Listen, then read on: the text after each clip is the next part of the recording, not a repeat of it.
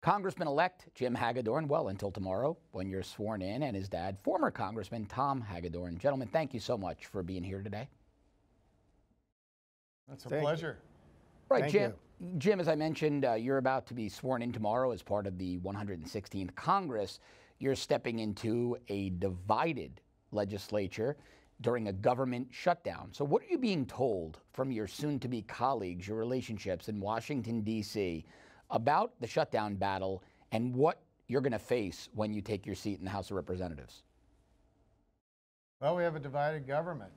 The Democrats are going to control the House, the Republicans have the Senate, and we have President Trump and his administration going to negotiate, I suppose, with both sides. And the shutdown is 75% of the government still operating, but 25% isn't. And the battle is over whether or not we should secure the border and spend government funds to do that. We finally have a president that wants to get that job done. I support him on that, and I would hope that the Democrats would compromise and join us. I mean, we're talking about 0.66% of the defense budget. I think we can spend that in order to secure our borders and defend our people.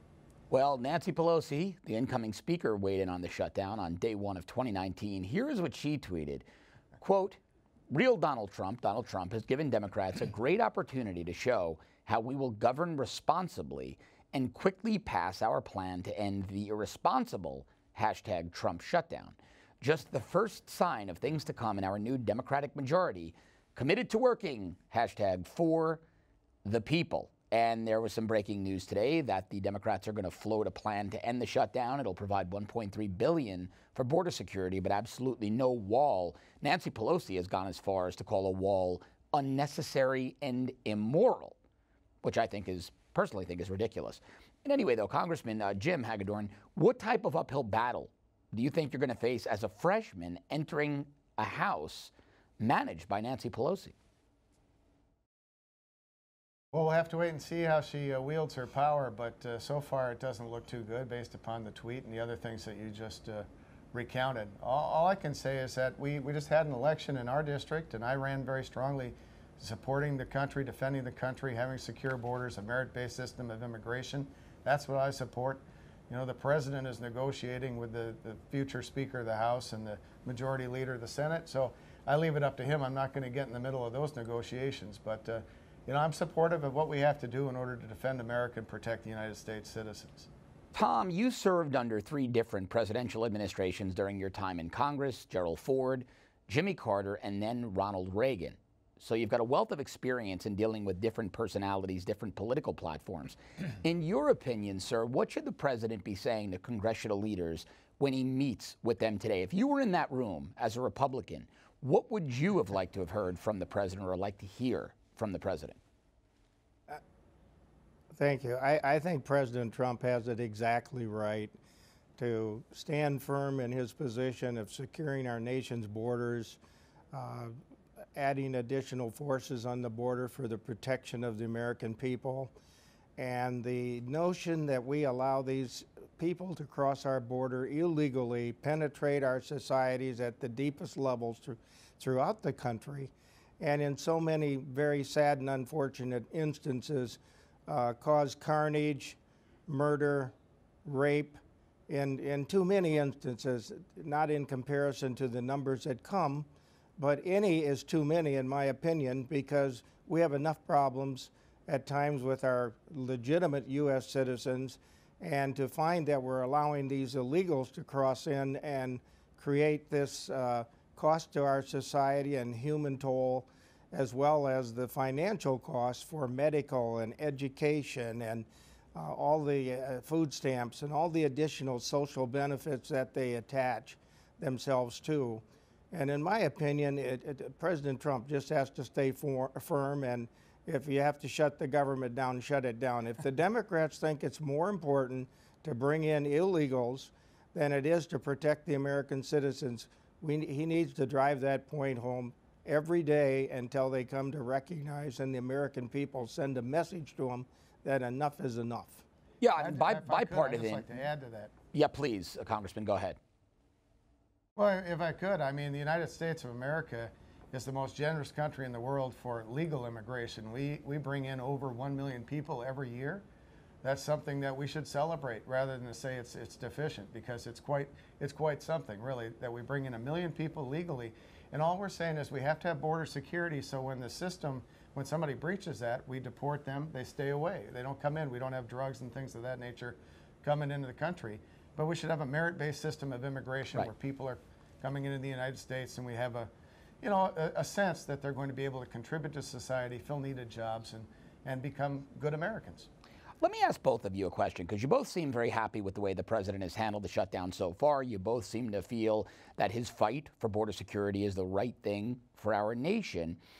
One of the recent incidents that hits home for me, I began my career before media and law enforcement, was this young police officer, young police corporal in California, Corporal Ranil Singh, a legal immigrant, only ever wanted to be a police officer, came to the U.S., did it all right, was naturalized, not only became a police officer, was brought into the elite narcotics unit as a canine officer, gunned down, murdered on Christmas Day by an illegal alien.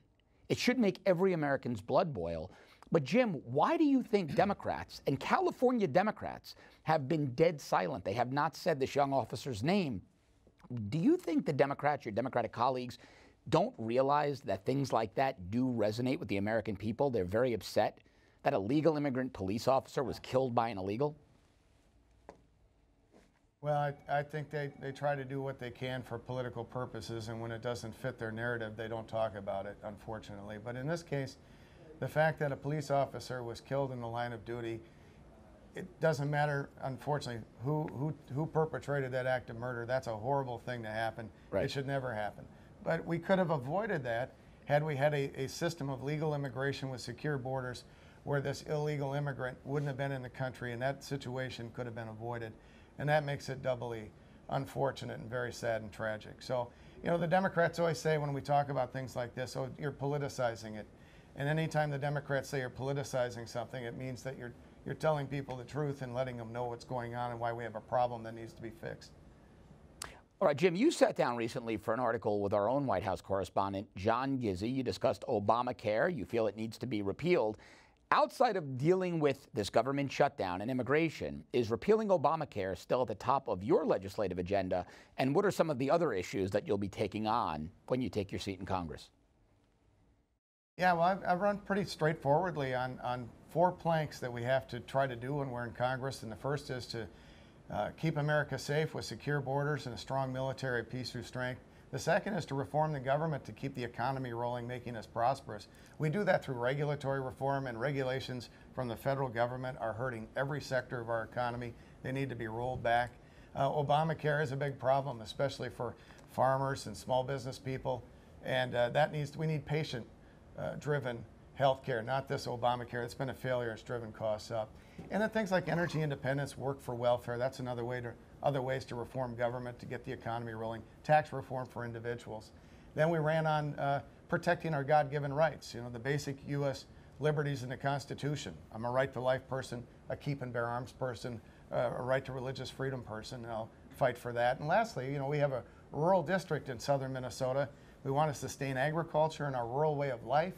It's very important for the people in the rural communities that we have a vibrant economy led by agriculture. So I'm somebody that wants to serve on the committee and do all we can to expand trade and our opportunities for farmers. All right, Tom, I have to ask you, you're a proud dad. You're in town to see Jim sworn into Congress tomorrow. We have about a minute left. Tom, bring us back to what it was like when you were first sworn into Congress and what you're feeling watching your son now take that same seat or a similar seat in Congress.